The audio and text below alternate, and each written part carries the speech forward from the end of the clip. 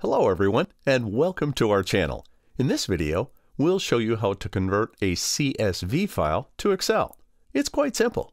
Open Excel, go to File, and browse the location of your CSV file.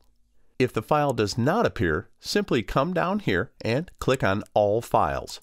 Now, search your file and double-click to open it.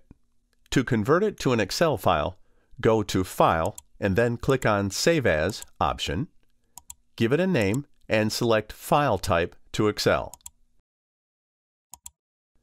There we go. What other tips do you want to know? Let us know in the comments below. Thank you for watching.